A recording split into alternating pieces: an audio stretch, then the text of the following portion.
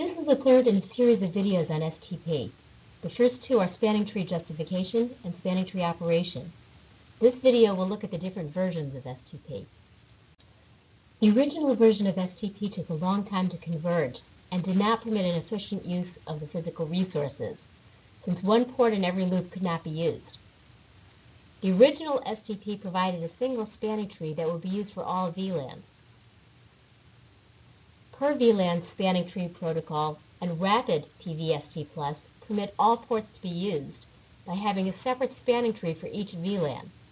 Each spanning tree can use a different route, so there might be some ports that are used by all VLANs and others that will only be used by one or another subset of VLANs, but all ports will be used. Suppose there were 10 switches and 100 VLANs in a given network. At most, there could be only 10 spanning trees, each with a different switch as the root switch. Multiple spanning tree protocol helps conserve resources by having only 10 STP calculations rather than the 100 that would be used by rapid STP+. Each spanning tree topology would be an instance of a spanning tree calculation. Another problem with the original STP is its slow convergence time. Rapid PVST+, and MSTP were all designed to overcome this problem. We will look at each of these protocols in more detail on the following slides. The illustration on this slide shows an example of how all links can be used in PVST+.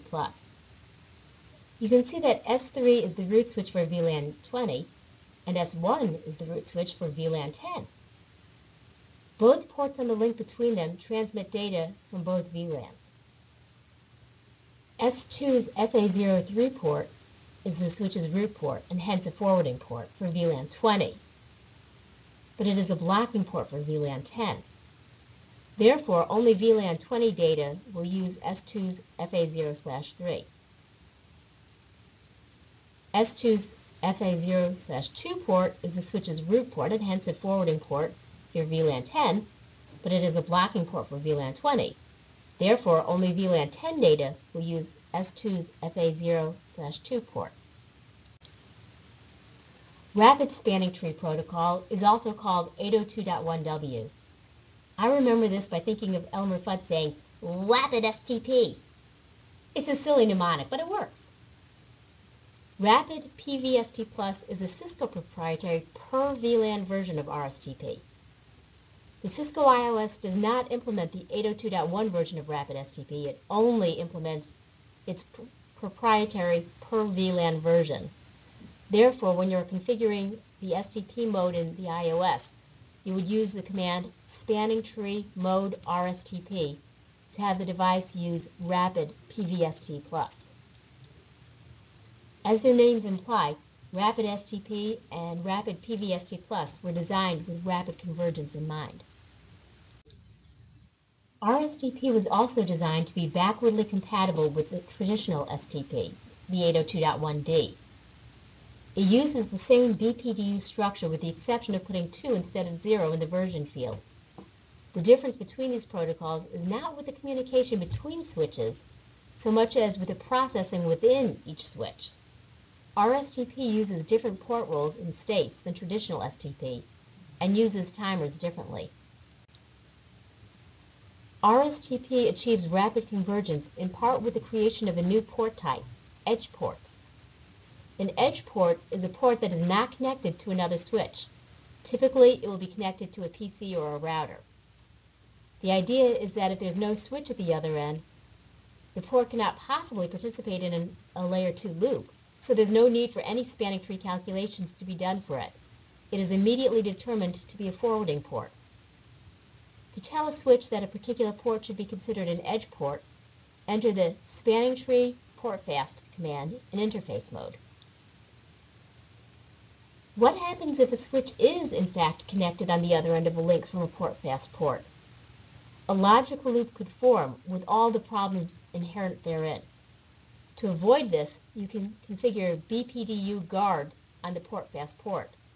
A BPDU guard enabled port that receives a BPDU will immediately transition into an error disabled state and will act as if it is shut down until an administrator brings the port up again.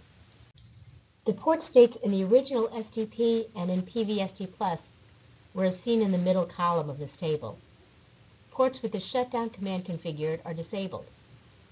Before a port can transition into a forwarding state, it first enters a listening state, during which it determines the best path to the route. It will then enter either the blocking or the learning state. In the latter, it will start to build its MAC address table. The amount of time expended in the listening and learning states is determined by timers, and the switch will not transmit user data during either of these states. At the end of the learning state, it will then transition to the forwarding state, the only one in which user data is transmitted. The rapid protocols conflate the blocking, listening, and disabled states into a single discarding state. In the point-to-point configuration, there are only two switches on a link. As soon as they exchange BPDUs, they can determine which one has the best path from their shared link to the root switch, and the appropriate switch can immediately set its port into the designated state, thereby avoiding having to deal with the timers necessary with traditional STP or with a shared link. You will typically only have a shared link when dealing with a hub, a type of equipment that has been considered legacy for some time. In this video, we looked at different versions of STP. In the next video, we will look at configuring STP.